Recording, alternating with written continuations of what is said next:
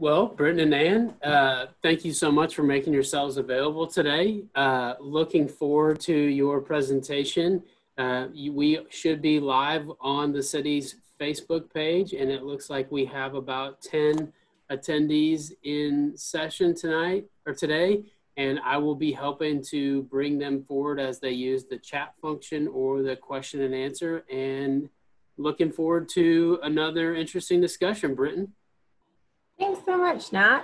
So if you are new to our Tuesday talks, I'm Britin Bostick. I'm the Downtown and Historic Planner for the City of Georgetown. That was Nat Wagner, the Long Range Planning Manager. And joining us, as always, my special guest, Ann Evans, who is with our award-winning Georgetown Public Library.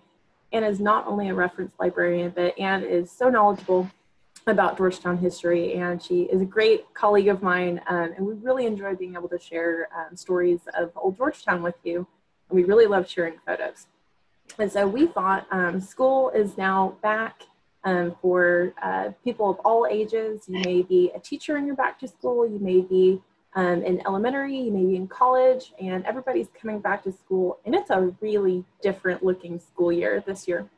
And so as we were talking about information that we had about past school years, we thought, wow, wouldn't it be kind of a fun time to look back and see what's the same and what's different. And if you think, oh, there's no way things are the same, we might have a few surprising stories for you about what hasn't changed, and you might be really surprised to see what has. So this is by no means a comprehensive look at Georgetown schools and their entire history. This is just a brief glimpse, and we're using the buildings as a way to focus what we're talking about. So we have some really fun stories, but by no means are we capturing them all. We're just hoping to highlight some things that you may not be aware of, may not be familiar with. And we really wanted to show some buildings have come with us and some buildings have not. And we wanted to be able to talk about those differences. And it turns out that Georgetown no longer has a lot of the school buildings that we used to have. And so hopefully we can entertain you, give you some great information, and help you to kind of see what it was like to go to school over 100 years ago, and think about what that means for today. So whether you're joining us from your home or on a school break from your office, we really appreciate it. And if you have questions, please feel free to put those in the chat. Nat will keep track of those for us. Feel free to raise your hand after we finish our presentation. We'd love to have questions, and we'll provide contact information at the end. So let's get started on our back to school special. And you had some really fun stories for this, as usual. And really, whoops, there's the first photo. So school in Georgetown really is a lot of different things, because we have elementary schools, we have middle schools, we have high schools, and we have a university. And it just so happens that we have one of the oldest universities in the state, and that's where our first photo comes from. So people used to get pretty dressed up to go to school. It looks like definitely more dressed up than I ever got to go to school, I think. Not even on photo day? I think I wore a t-shirt a couple of years, not gonna lie. But when school started in Georgetown, and I have a couple of things I want to read, and Ann, and you can kind of tell us what's going on in these photos. There is a man who lived in Georgetown for about 20 years. He moved here at the end of 1879, and I think he lived here until about 1900 or so before he moved back to the Texas coast. But he wrote this firsthand account of what Georgetown was like in 1879. And I'm going to read it because it references schools.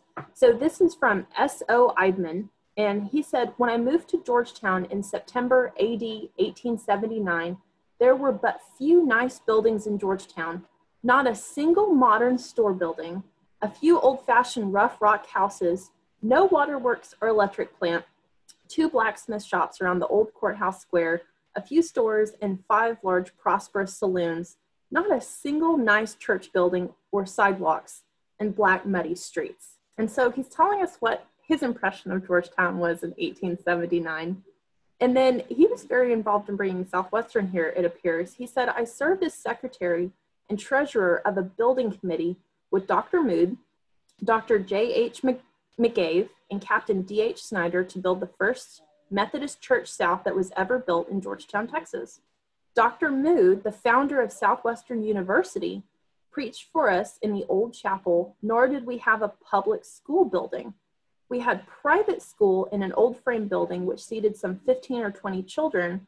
The old chapel was a 2-story rock building with 4 small rooms downstairs and 2 rooms upstairs, which composed the Southwestern University buildings. We hold Sunday school in the lower rooms and preaching in one of the upper rooms. So what kind of caught my attention here is he's talking about private school back in 1879.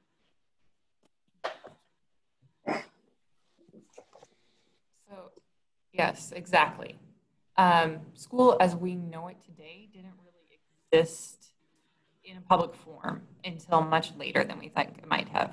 We know there are public schools in Williamson County going back to at least 1854 because we have records of payment from the state to the county for 845 students attending Georgetown schools. Just so you know, today's enrollment is over 11,000. So that kind of gives you an idea of how Georgetown has changed over the last century. But the vast majority of residents, vast majority really of even Texas residents, didn't really trust public schools. So most parents are sending their students to private schools, community schools, or parochial schools. Okay. And it's also really important to remember that Georgetown doesn't look like we think of it as today. It's not one giant city like it is today.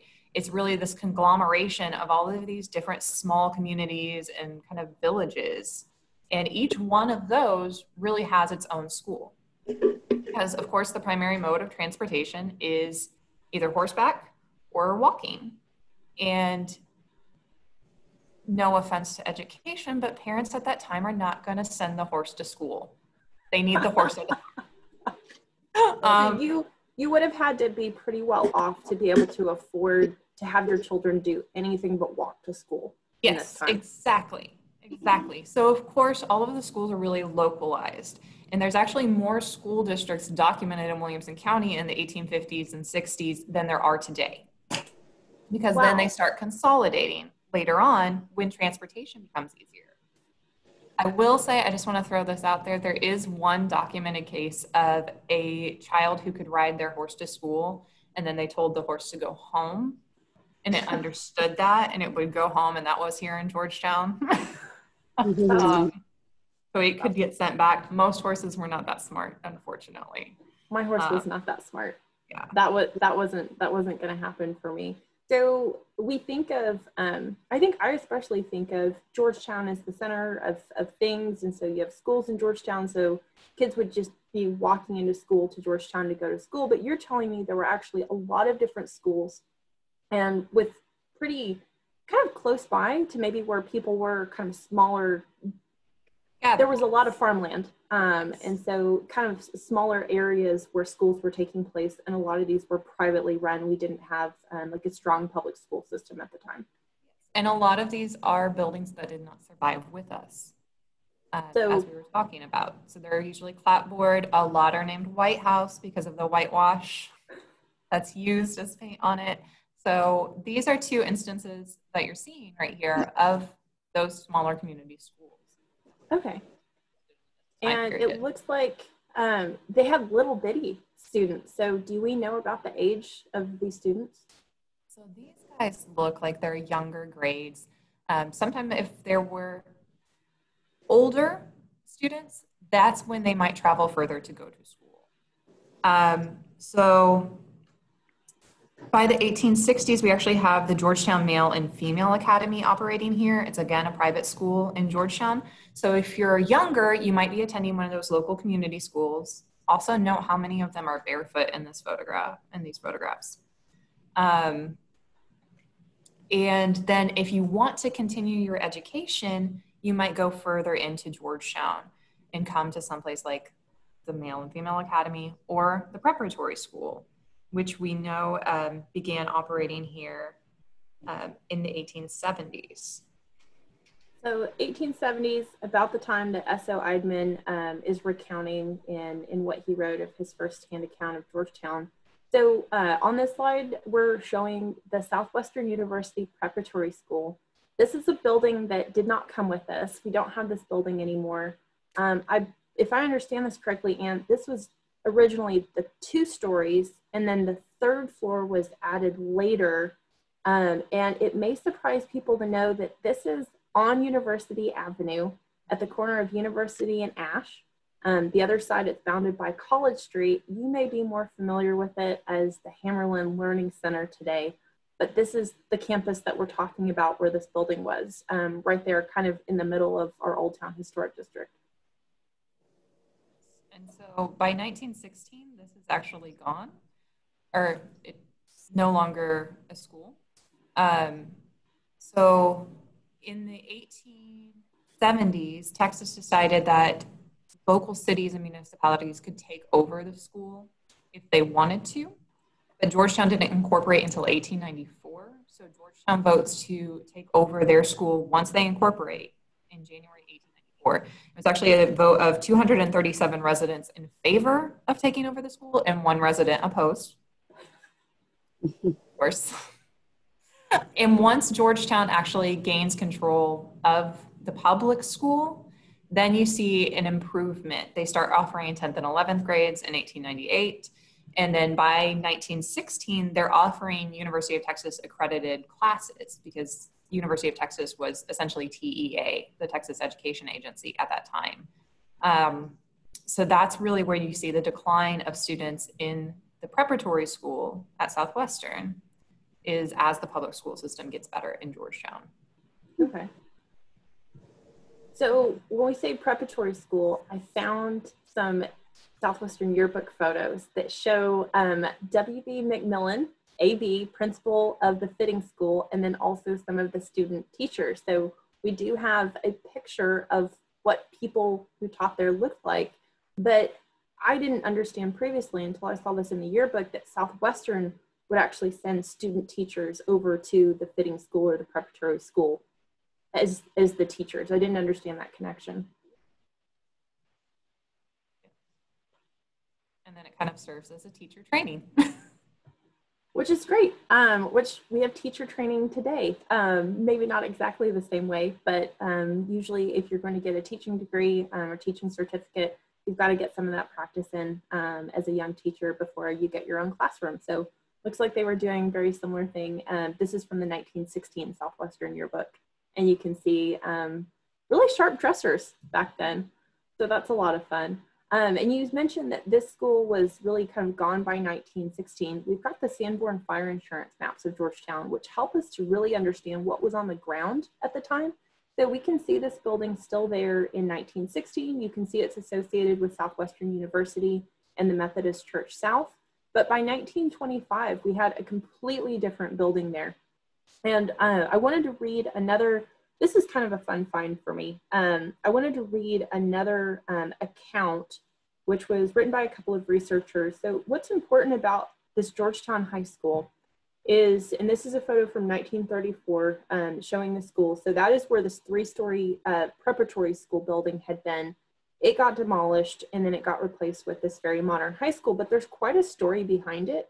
And the two are very kind of connected. Of course, they're on the same site, but this building is listed as a recorded Texas historic landmark, which means that it has a lot of significance at the state level.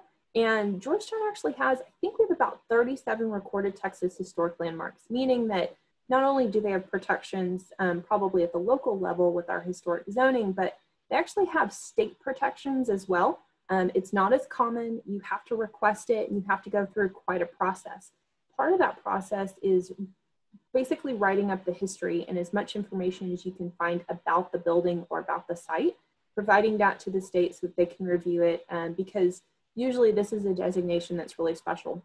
So this is a building that is still with us today in part because of how special it's considered to be. And there's some fun connections. So I'm going to read what was written as part of this recorded Texas historic landmark documentation. And it says, built in 1923-1924 on the original site of Southwestern University, this structure served as Georgetown High School for over 50 years.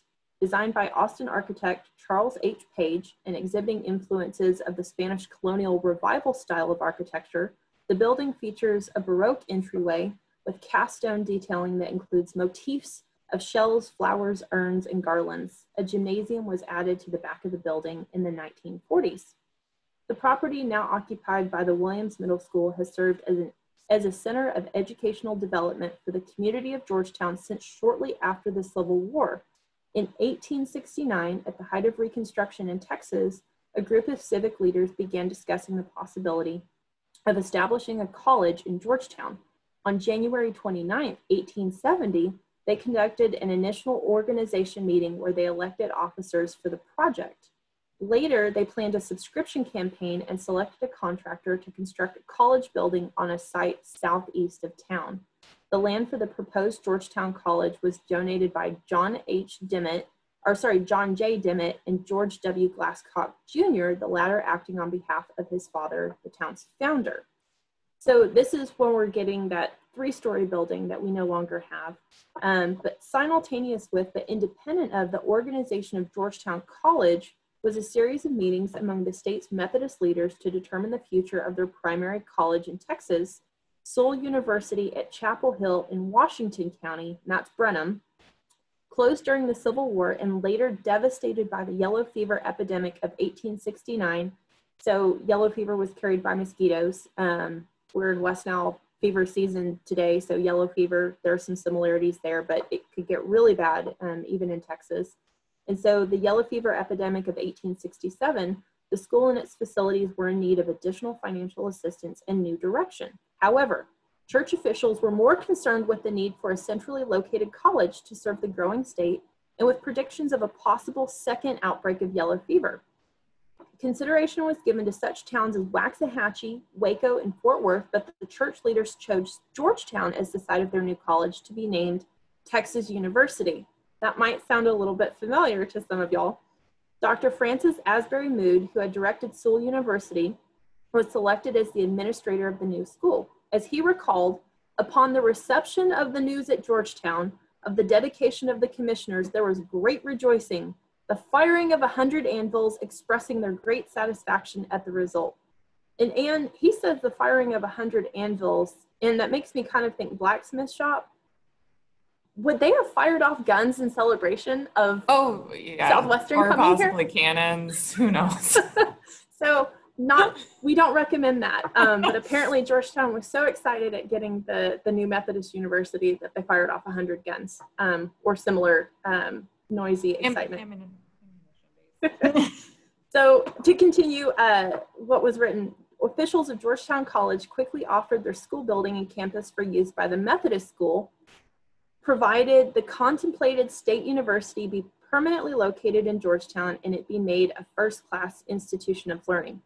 The institution's proposed name was short-lived, however, since the legislature already had plans to establish a University of Texas. So in 1875, Texas University was formally chartered by the state as Southwestern University, incorporating the earlier charters of such state Methodist schools as Sewell University and the colleges of Rudersville, Mackenzie, and Wesleyan. Since Rudersville, which was near LaGrange, was the oldest, having been organized in 1840, that date is used to substantiate Southwestern's claim as the oldest institution of higher education in Texas. So if you're curious about how Southwestern got here, there you go. The early success of Southwestern University resulted in alterations to the original campus by the 1890s. In 1881, the two-story limestone college building was capped by a third floor that provided necessary classroom space. The evolution of the campus is chronicled by Clara Scarborough in her book, Land of Good Water. So if you haven't read that book, that is kind of a really fun read about some of Georgetown's history. Completing the college complex was a series of cottages on adjacent streets that provided housing for faculty and staff in the ornate sanctuary of the First Methodist Church constructed southwest of the campus in 1891 to 93. So there was a lot going on around the campus, but we know Southwestern didn't stay on this site. It actually moved just to the east, where we know Southwestern to be today. And it says, the formal relocation of Southwestern University was accomplished in 1900 with completion of a new main building. And that's the one that you can see at the corner of Maple and University. The original main building was utilized as a preparatory school until 1916 when it sold to the city of Georgetown. with the sale of the historic educational site, became a part of the public school system administered by the city council. The following year, the Texas legislature established the Georgetown Independent School District, and control passed to the newly organized Board of Trustees. Among the issues facing the new board was the problem of overcrowded facilities. Initial plans called for utilization of the old college building, although some of the other structures on the site were raised. And so that's how we ended up getting this new high school, was that there is a bond election held, and the bond election was held for the purpose of constructing a new building. It passed, but the scope of the bond program was amended in 1922 to include remodeling the grammar school and construction of 2 high schools, one for whites and one for blacks. The election on the amended proposal was held on June 20th, 1922, with 428 voters in favor and 205 opposed. 14 construction bids were received, with the contract awarded to Wattinger Brothers of Austin for the sum of $126,950. And so we can see in the photo I'm showing, it says 1923. Unfortunately, the building did not quite get completed in 1923. So this is kind of a long writing in this recorded Texas historic landmark documentation, but I think it provides us with some really helpful information in understanding what was going on in Georgetown at the time with our buildings.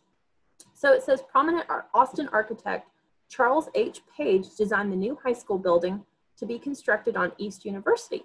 A native of St. Louis, Missouri, where he was born in 1876, Page moved to Texas with his family at the age of 6. In Austin, his father worked as a contractor on projects that included the new state capitol. Young Page became interested in construction work, especially in the area of design. Although he lacked formal training from an architectural school, he acquired his professional expertise as an architect by studying with several prominent firms, and he later served as a member of the first state board of architectural examiners. So if you think you might have heard the name C.H. Page before, it's because he's the architect of our Williamson County Courthouse right in the middle of the square, but he did a lot of work in Texas. So Page was one of the most prominent architects in Texas at the time. In partnership with his brother Lewis, and later with his son C.H. Page Jr., he established a reputation as one of the state's premier designers of public buildings. Among his firm's projects were the Texas Building at the St. Louis World's Fair, the John Seeley Hospital in Galveston, the Confederate Home in Austin, the Sweetwater Auditorium in City Hall, Austin's Zilker Park, and courthouses at Amarillo, Austin, Greenville, Memphis, San Marcos, and Sweetwater. The Page firm also designed the Williamson County Courthouse in Georgetown. In addition to the Georgetown High School, he helped design educational buildings in Temple, Del Rio, Beaumont, Orange, and Texas City. So quite a career, and he's the designer of this school building that's come with us until today. So I had a lot of questions about why this style, because the Spanish colonial revival is not something that we have a lot of in Georgetown, and got my question answered. The Georgetown High School, which C.H. Page designed in the early 1920s, features Spanish colonial revival architecture. Prominent features include the mission parapets, red tile roof, and elaborate cast stone detailing. And so it's got a lot of decoration on it. And then, so the panels on either side of the main entry have the dates 1922, and then what we see here, 1923. But then additions include a gymnasium that was built in the 40s, and the wood entrance doors were ultimately swapped out for aluminum entry doors. And this is way back in the 80s. That wasn't part of the recent construction. So Page's use of Spanish colonial revival architecture is unusual in the context of Georgetown, but it represents the area's early historical ties to Spain. Although the Spanish designs dominate, there are minor detailing elements that show influences of the Art Deco style. And Art Deco would have been popular around this time, kind of very elaborate detailing for lines, and the Empire State Building is a really great example of Art Deco architecture, but you can find elements of it in other buildings. And so he was really pulling from a lot of influences, it looked like, when he designed this. But possibly because of the building's elaborate style, or perhaps because of uncooperative weather, construction of the Georgetown High School took longer than planned. Originally scheduled to be completed in time for the 1923 graduation exercises, the project continued on late into that year. In the 1923 yearbook, The Eagle, student D. Elizabeth Hodges recorded, "After the holidays, the entire high school was demoted and we moved back into the grammar school. We endured the humiliation, however, and were willing to graduate the second time from grammar school, as it meant the future seniors would have a new high school building from which they could graduate." A review of the newspaper files for the period 1922 to 1924 shows the students were not the only ones eager for the project to be completed. A headline on page 1 of the Williamson County Sun, August 24th, 1923, announced school to open after middle of September. But in September, a headline read, "School opens October 1st." The following month, an article on the school noted that on account of the high school building being incompleted, all work for the immediate future will be conducted in the grammar school building. And in December, under the headline, "Trustees Accept New High School Building," they observed how great a building this was. It was very modern, great proportions. It had 15 classrooms, 4 laboratories, a teacher's restroom, cloakrooms, and all equipment for pursuing studies of every kind, individual lockers. I mean, it just went on and on about how great this school was. And they had an auditorium that could seat 830 people in individual opera chairs. But despite the praise for the new building, the article mentioned that construction was still not complete. And on January 2nd, 1924, the school was finally dedicated in a student faculty meeting. And among the speakers at the ceremony were the superintendent of schools and then also Georgetown school board members. So this was the Georgetown High School until 1975. We got the high school that y'all may be more familiar with today. And here we've got a photo of the 1938 high school football team. So that's kind of exciting. And we have enjoyed playing football in Georgetown for a very long time. But that's, so that was kind of interesting to me that they had tried to get this.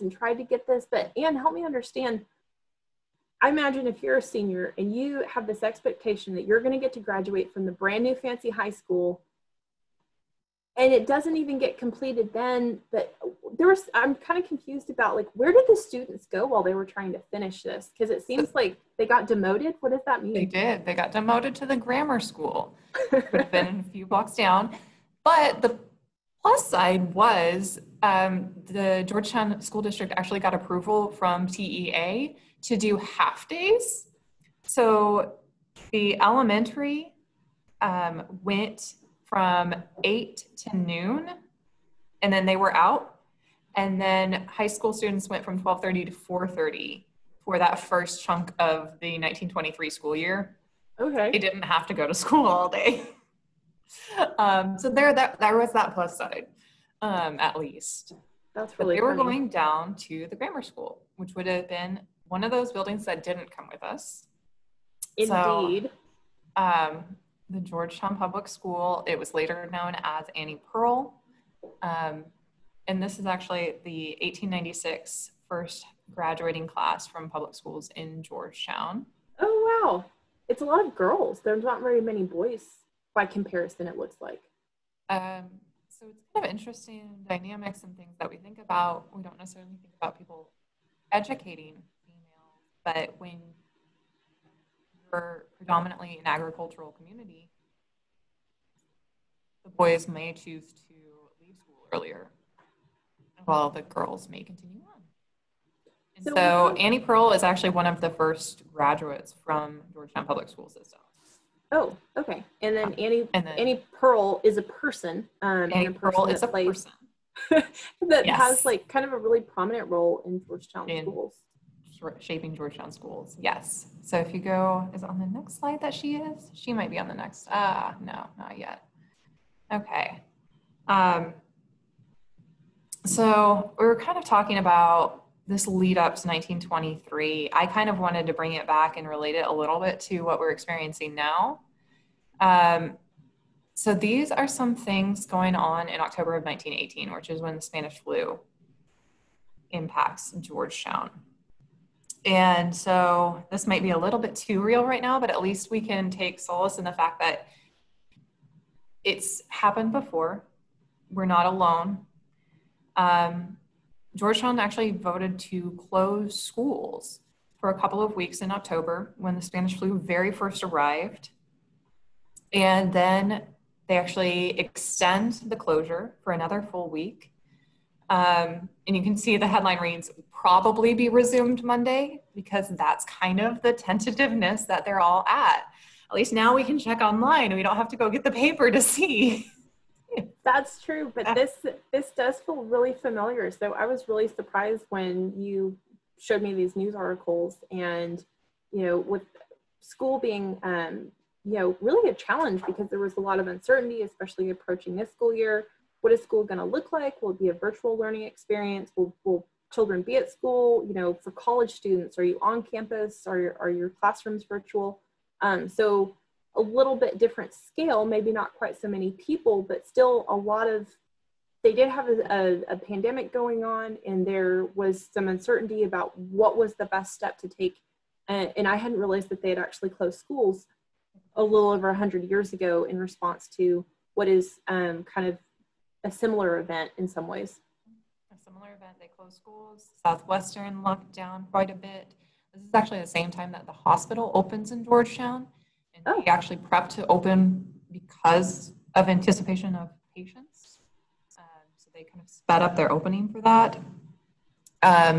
It's actually noted in the Southwestern yearbook that unfortunately they only got to play 3 football games that year because so many were canceled to limit crowd gatherings. That sounds really familiar too. Also really familiar. It's a lot of those same types of themes. Unfortunately, for Georgetown, they were hit again, the school system in particular, 6 months later in April 1919. There's actually outbreak of smallpox. Oh, wow. And so the school district decides, they shut down briefly, and then they decide to vaccinate every single school student within the district. And this is the first time that we have documentation that Georgetown decided to inoculate students. Wow. That they required it. So there's a lot happening in this kind of time frame, 1918, 1919, that might sound familiar today. So just kind of to pull the past into the future a little bit there. And then something that we hopefully don't have to deal with. This is that same time period, again, that the high school is being built. All of this is happening. And we have a rat epidemic in Williamson County. We've had minor outbreaks of this in the past few years in downtown Georgetown and Old Town. There was one probably about a decade ago. There was one in Round Rock West just a couple of years ago where the rat population just kind of explodes. And again, we're in a more agrarian society in the 1920s. So there's more food for the rat population to explode, but it also means the impact is heavier because it's impacting people's livelihoods and food sources as these rats destroy crops. Not to mention disease possibilities. And they're only, again, 3 years removed from these 2 outbreaks, one of the Spanish flu and one of smallpox.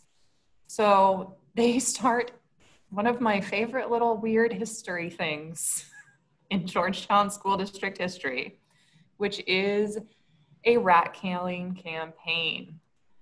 And they are awarding $25 to students that collect the most rat tails. Whoa. And by the end of January, there are more than 40,000 tails that have been collected. It's only been about a 2-week period of time. Into February, there's at least 77,000 tails that have been collected. I'm overwhelmed by that number. That's a lot of rats. That's a lot of rats. And how they actually got money to pay the students who won was they collected money from farmers, because who has the most, impetus to kind of like minimize the impact? It's the farmers. So of course they're more than willing to put up a couple of bucks for a student to go out and collect rat tails. That's just wild. As a teacher, at least, if you are a teacher, at least you're not having to count rat tails. At least you're not counting rat tails. One positive, right? I mean, I can understand though that some enterprising students would see $25 reward and get after it. Do we know if students were skipping school in order to pursue rats? I've never found an account of anyone skipping school to pursue rats. I'm sure you could collect a fair amount on your way to school. At home, of course. Here's hoping that we won't be needing a program like that. Hopefully not. So the school that we're talking about, the Georgetown Grammar School. Here's a great early photo of it. And that 1920s photo for the first graders, those would have been some of those collecting the rat tails. Excellent. Yes. 77,000. It's a little bit hard to process. It is. It really is. Wow. But this was, so this is a school that was, we have an Annie Pearl Elementary today, but that's kind of the third iteration of Annie Pearl. And Annie Pearl is a person. And so this is the Annie Pearl that the school was named after, but did she graduate from this school and teach at this school? She did not graduate from this school. She actually graduated from the public school before this building. Okay. And then by 1902, she's actually gone and received her teaching degree. And she's back teaching in Georgetown schools, which she does for about 5 decades. Wow. She pretty quickly becomes the principal of the Georgetown Grammar School, as well as the first grade teacher. So that's part of the reason I chose to highlight that photograph of the first grade class, because those would have been Annie Pearl's students, in addition to the ones catching the rat tails, because it's 1920s. And so she manned the school until her retirement, about 1949. And then she actually opened up a private pre-K and kindergarten after that, she operated until her death. The school board actually chose to rename it in her honor while she was still principal, if that tells you a little bit about the impact she had on GASD. Wow, that is kind of unusual. Yes, it's very unusual. She brought in a lot of those elements that we think of as modern schooling. So she really believed in focusing on the entirety of the student, so that art, culture should all be incorporated into learning. It shouldn't just strictly be academic. She got us involved with the University Interscholastic League, UIL, competitions. She formed PTAs. She formed the library at the school initially, but she also kept it open during the summer to promote summer reading so that students could continue to borrow books. We'll get into a little bit of this later, but she actually at one point also implemented Spanish lessons for 2nd through 8th graders for 30 minutes a day. Wow. So she had this huge impact on Georgetown schools. And as you know now, again, we still have an Annie Pearl school named in her honor. We do. So if you aren't familiar with the building that we're talking about, this photo from around 1934, it is right up there front and center, right on University Avenue between Austin Avenue and Main Streets. You would know that much better today as the site of Dos Salsas Restaurant, Wells Fargo, the oil exchange. And so that's where this building was. And this is a building that didn't come with us. This is a building too that had a history. It looks like a really big building. I mean, it's 3 stories, but it had a history of overcrowding. And part of what I was reading is, you know, even back in 1917, there was concern about overcrowding, and that was at this school.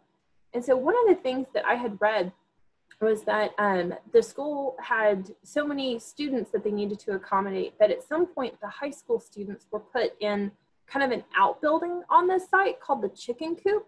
But here's the deal. I haven't been able to confirm the location of any additional structures on this site besides the outhouses. And so from the Sanborn maps, we can see this school, the earliest is 1900.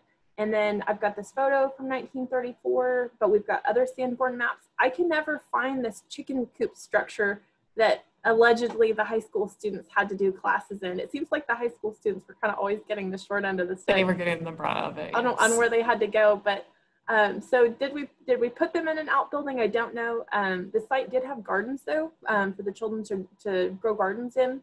You can see some play equipment, probably closer to what we had for play equipment when I was a kid than what we do now. Kind of these like rough metal things, the merry-go-round we used to try to knock each other off of, and some pretty simple swing sets. But school was really right in the middle of town. And then of course built the high school, and then that's when we started to have multiple schools kind of lining up along University Avenue. And so you can see those two campuses here. This is from the 1964 aerial photo of Georgetown. In the box on the left, you can see the buildings that were just going up after this building had been demolished. You can see the buildings that the oil exchange and Wells Fargo were in, this other building that's been used for different purposes over the year, and the building that Dos Salsas is now in, which I remember is the L&M Cafe, hadn't been constructed yet. You can see cars parking there. And then you can see the high school with the football field behind it. And then you can see some additions kind of to the back of it. And that's of course surrounded by houses because it's part of our Old Town historic residential area. And so that's a school that didn't come with us, but it's not the only one. And we don't often, it's kind of hard to talk about buildings that aren't there anymore, but one of the things that we do want to talk about is the African American schools that we had also really close to downtown, but like a lot of communities for a long time, Georgetown had a segregated school system.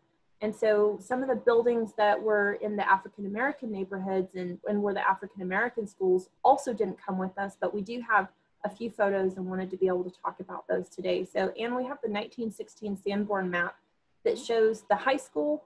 And then also from what I understand, schools we're always trying to find room for new students. This has been going on for over 100 years, certainly. And so what I understand is not only would students meet at the school, but they would also sometimes use the Masonic Lodge for classes that was just one block over because they had more students than they had building space. Yes, absolutely. The Masonic Lodge, as well as the Oddfellows Lodge, which was right across the street as well. I've heard that as well.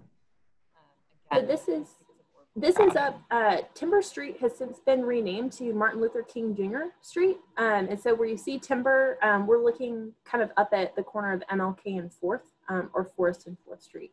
And so that's where we have the County Justice Center now. But at the time, this was kind of a hub of activity, and you can see churches, you can see social lodges, and then you can see the high school was here, and also a lot of houses. And so, Anne, could you tell us a little bit about how the schools got started for African American students? So we know that there are segregated schools from a diary kept by Lizzie McMurray, at least into the 1860s. There is at least a separate school from then onward.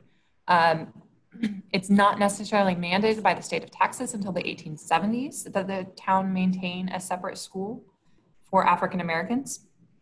But we really start to get documentation of it in the early 1900s and the 1920s. And part of that is when S.C. Marshall comes to teach. And there he is, Professor S.C. Marshall, in the early 1900s. He really kind of does for what was renamed Carver eventually, but it's also commonly locally known as Marshall Carver. He does really what Annie Pearl did for the white school for Marshall Carver. He really expands it. He starts PTAs. He gets them involved in the Prairie View Interscholastic League, which was the segregated URL league. And he expands vocational programs. He is instrumental in getting, for instance, this building built, which is one of the few photographs that we have of what Marshall Carver actually looked like. And really advocating for the African American students within Georgetown until he was really well educated. He was well educated himself, though. He had like multiple college degrees. I have 3, and he had more than I do. Yes. And so So we don't have a lot of pictures of that part of Georgetown, at least in the resources that we're used to having access to. But one of the things that we did see is that in this photo, I love to talk about the 1934 aerial photos, aerial meaning taken from an airplane flying around Georgetown. We get this great photo from 1934, and to get you oriented, you can see kind of a wide road and bridges there on the upper right-hand corner.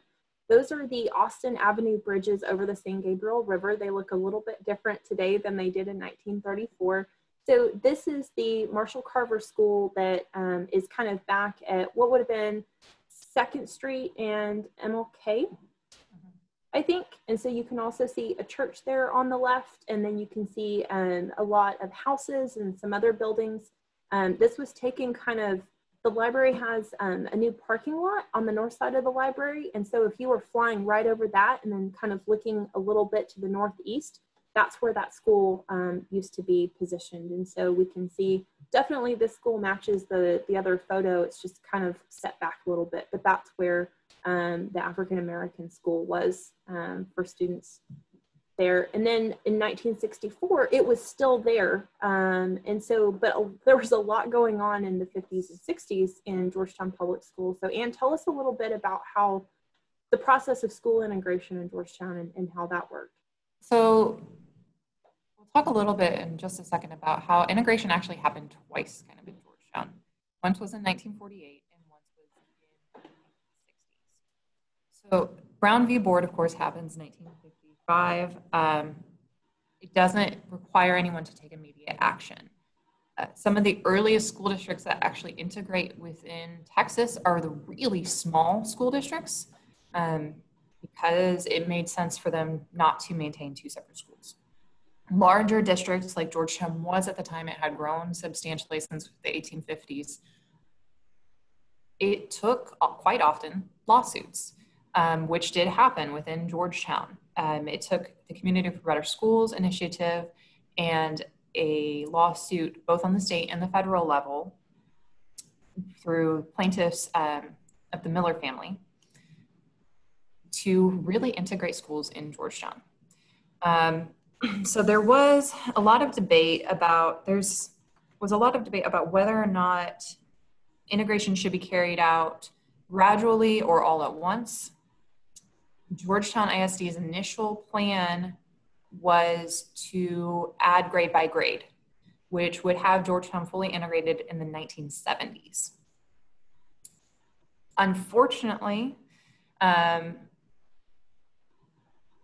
there was also a lot of people that didn't want that to happen. And so there was a push to build a new segregated school to delay integration even further, if possible. So what happened was Marshall Carver in the early 60s, late 50s, was in such a state of disrepair that TEA was threatening to take away Georgetown ISD's accreditation. And this debate comes about in Georgetown about whether or not integration should just happen or if they should build a separate segregated school. And there's a lot of back and forth. There's lawsuits that take place. In 1962, the Community for Better Schools files the lawsuit with the aim of stopping construction on the new segregated school. So the state case eventually decides that bond money could not be spent on segregated facilities. So what the impact of this on Georgetown is then that Westside School does eventually get built. Westside being what later became Carver Elementary. And it is at first segregated, but there's free choice integration that's added in 1964.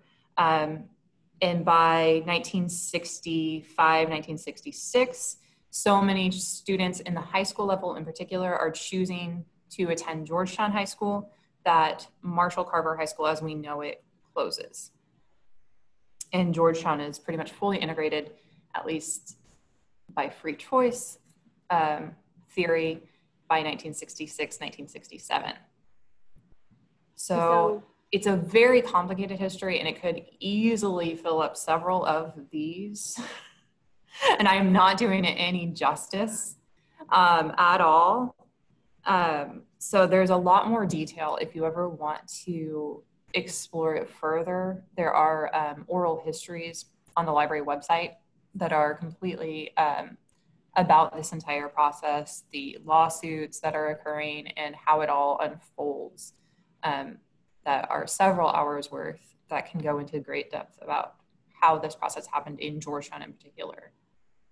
And so when we talk about school integration, we're also talking about students going to school in a school building. And so a lot of our building history is tied directly to the history of that, how that process happened. So what, if I understand what you're saying, is that students went from the school that we had been showing, the school from the 1916 map and the 1934 photos, that's where you would have gone to high school if you were an African-American student, Yes. until schools integrated, and then you would have gone to this high school that we're more familiar with because it's still with us today on University Avenue.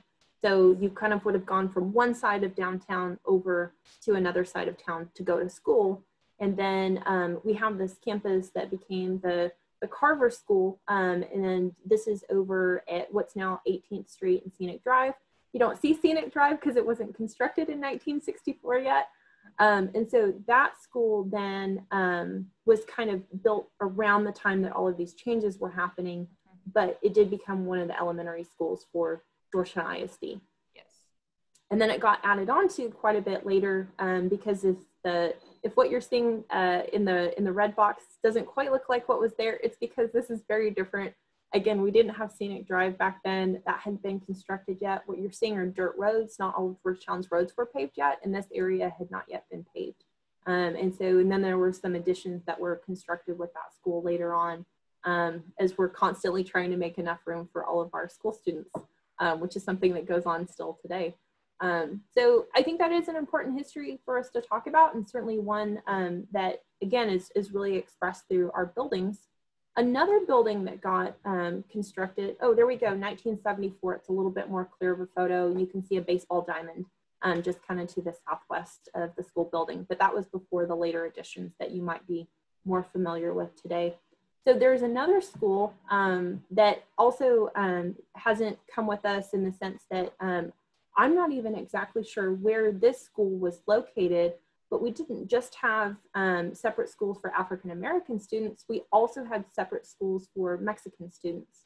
And so this is a photo of La Escuela Mexicana, or the Mexican school, in 1922. That's what it was called. And there's a Professor Carter from Southwestern. So Ann, do you know, was it a Southwestern professor who was teaching at this school?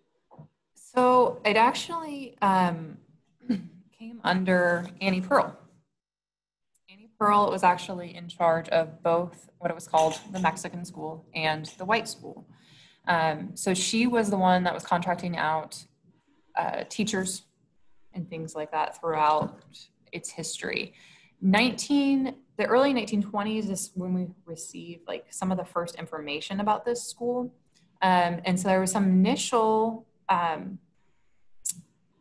collaboration between the school and between local churches. So that's maybe where some of the crossover is happening with Professor Carter as well. Although you do have a lot of documentation of Southwestern students working at this school, at the Mexican school, throughout its history. It's interesting because the relationship is a little bit different between the Mexican school and GISD than it is between Marshall Carver and GISD. So Marshall Carver was almost its own little self-sustaining bubble in a way, especially because of Professor S.C. Marshall and the different principles that they had there. They were able to create things like PTAs, to create teachers associations. The Mexican school, because it was under Annie Pearl, she often included their teachers in the same kind of collaboration as the white school. So it's a lot more integrated even from the get-go. After third or fourth grade, students from the school could actually attend Georgetown Grammar and then go on to Georgetown High School. And we see instances of that definitely happening.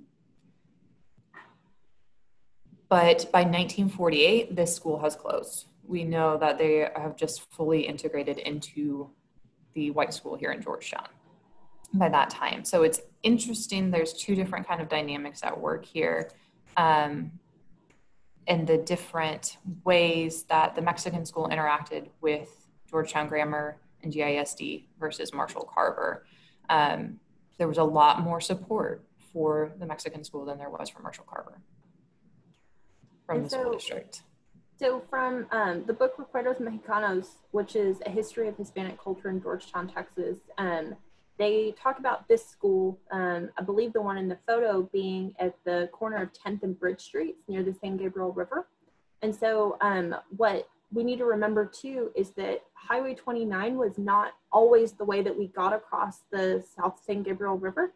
And so there was a different crossing, and we're probably going to have to go more into that in a later episode of our talks, because the way that we got across the rivers was really important. And this school, rather than kind of being in a different part of town, this school was actually not very far away from the Marshall Carver School. But it's a building that I haven't been able to find any evidence of. I don't know that there are any photos that I've been able to find other than this one. But it sounds like the students were integrated into the Georgetown school system and into those other school buildings earlier. I think you said 1948.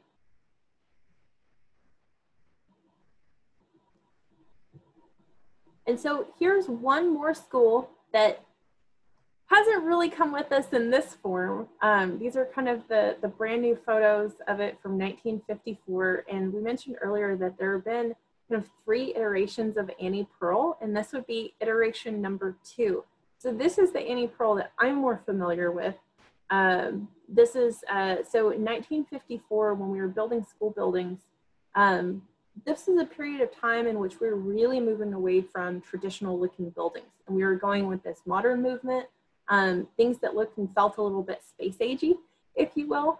And you can certainly see that here. A lot of glass, a lot of windows, and it's just really a very different look from all of the other school buildings that we've been seeing the photos of so far. And I found these photos in the Portal to Texas History, which is a really great online digital resource for historic photos. Portal to Texas History is an online collection. It's just portaltexashistory.com. I think, just Google it, but it's a online digital archive that is kind of fed by so many different universities and museums and other organizations.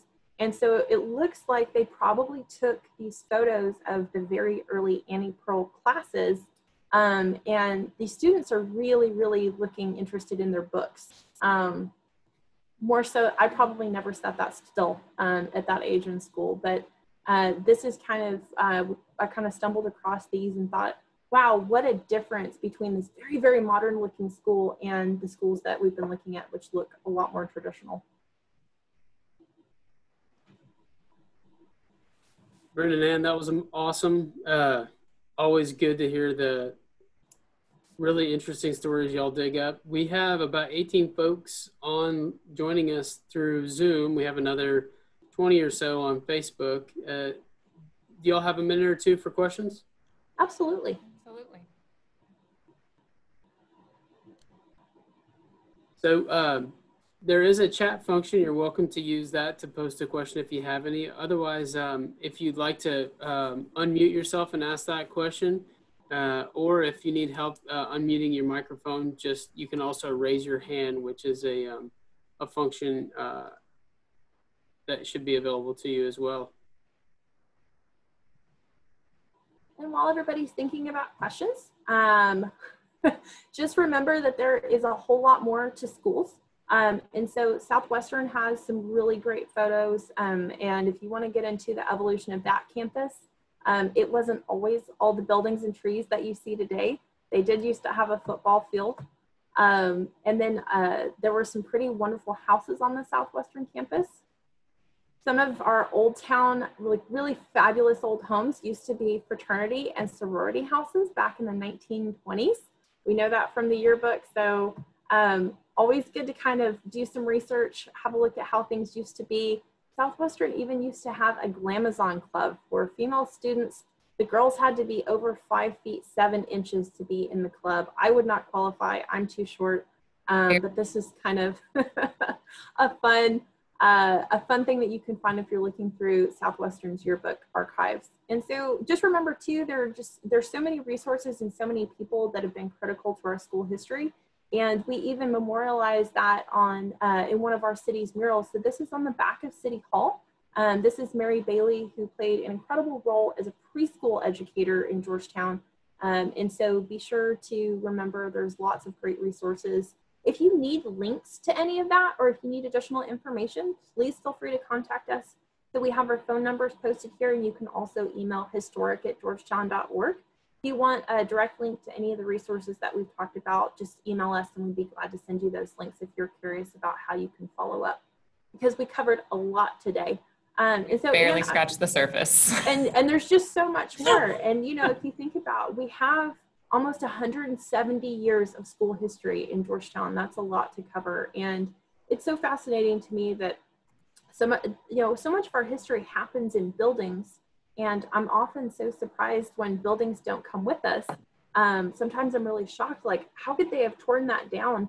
But our attitudes have really changed over time about preserving buildings and about keeping buildings. And a lot of this happened before the National Preservation Movement really got going, and before we really started working on preservation in Georgetown. So if you wonder why we do this work, it's so that we don't lose any more buildings than we already have, hopefully, because some of those were pretty wonderful. So Nat, did we get any questions? Or it looks like we have a hand raised. Oh, great. Looks like Tom, are you there still? Yeah, I'm still here. Britin, did you talk about our house and how it was used? It was kind of curious. There was a reference to it in that last meeting that you had, the variants that they said they went to school in that frame building that was across the way or around the corner. Oh, no, we didn't. And so Tom has a house that's very close to that school campus, which was the fitting school of the preparatory school, and then it became Georgetown High School. And so, Tom, do you have information to share about that? Well, it was used as a classroom. The guy that owned the building, that's the Lane Riley house, apparently was the first minister for Southwestern, and then they also had a school in that building and the kids were there. It's a 2-story, but there was a reference to in the narrative on Ash Street that the kids went to school there. But I didn't know if you had anything else that you knew how many kids went there or how long was the school.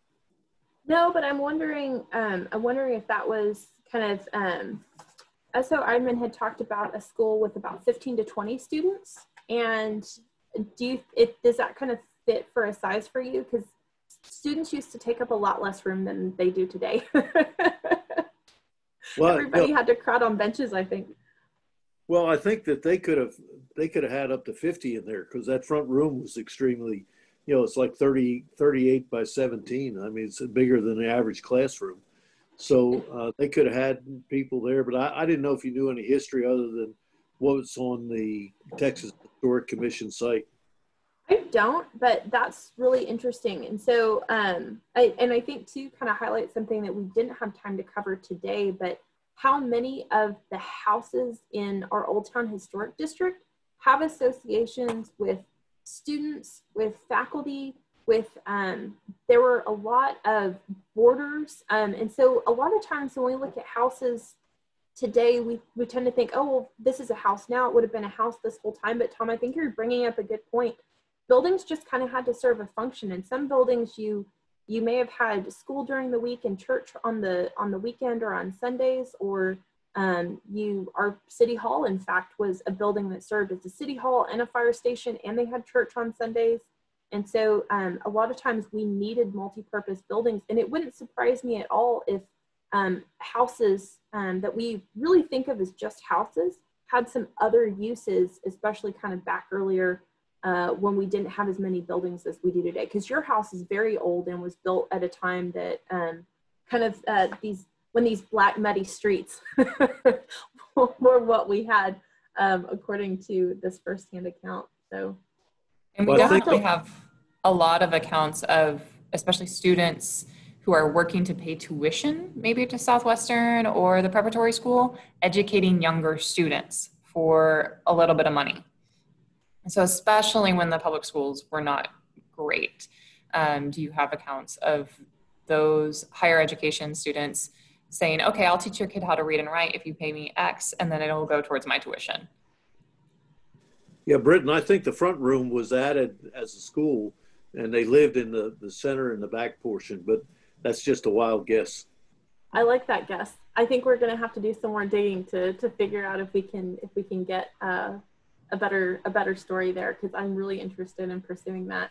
So this is a great example too of why we love to do this work, because we get excellent feedback. We can't know everything, and so the more stories that are shared with us, the more we can share with y'all, and then also the better we can understand the wonderful buildings that are still with us today. Tom's house is a great example of that. Tom has one of the oldest houses that we still have in Old Town, and he's taking really, really great care of it. And his house is a recorded Texas Historic Landmark too. So one of those kind of very specially designated structures.